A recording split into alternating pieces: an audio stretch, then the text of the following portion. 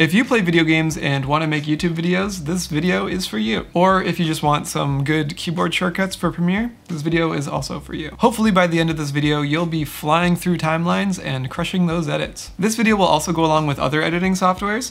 Just try and apply the same philosophy to your program. So over the past 2 years, I've been working as an editor for a YouTuber, which you probably already know that's probably why you're here. His name is Maddie Hapoya, and over those past 2 years, I've learned how to go from a good editor to a very fast editor, and I want to share some of the things that I've learned in my time editing, and hopefully they can help you as well. The great thing about this is that it's not complicated at all, it's super simple, and it's going to change your entire workflow. So for the philosophy of this video is we're going to be taking all the good shortcuts, and we're going to be remapping them to the left side of the keyboard, the same way you play video games, everything on the left side. We're going to take any long shortcuts and we're going to make them single button clicks. This is essentially the secret to fast editing, and what I'm going to do is go through my shortcuts and feel free to copy them or add your own, whatever you guys want. For example, you've probably zoomed in and out of your timeline using Control plus and minus over here. What I've done is I've moved those to 1 and 2, and this allows me to zoom in and out no problem throughout the whole video, without having to remove my right hand from the mouse. The next one here is X, which I have for add edit. This allows me to quickly just split my clip wherever my playhead is,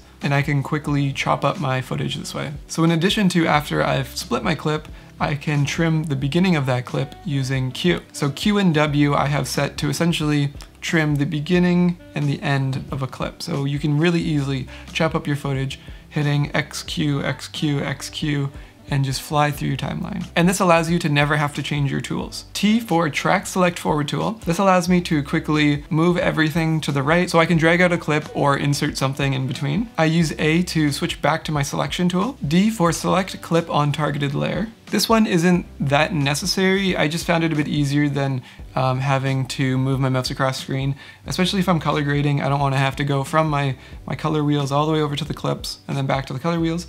It's just nice being able to just quickly select your clip.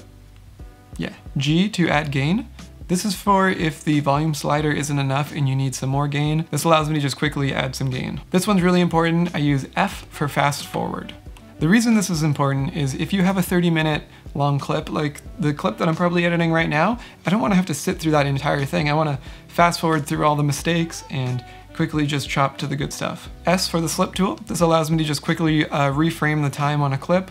This is really good if I duplicate a clip and want to use a different time in that clip. It's a bit quicker than having to double click and change your in and out points. This one just depends on how far you need to move. I use E for ripple delete. This allows me to quickly ripple delete without having to use my mouse. And that's essentially it. Those are pretty much all my shortcuts. Those are the keys that I use most often while I am editing. Anything else doesn't really need to be any shorter. These are just the ones that, you know, I'm using all the time while I'm editing. If there's any shortcuts that I missed or that you guys know about that you use, please let me know down below in the comments because I would love to add that to my shortcuts. If this video helped you, feel free to subscribe. Also, I have a Twitch account where I play games. I also do some live editing, which I'll probably edit this one on Twitch. It's too late. It's already happened. You missed it. But yeah, it's a good time. Thanks for watching. I hope this helped.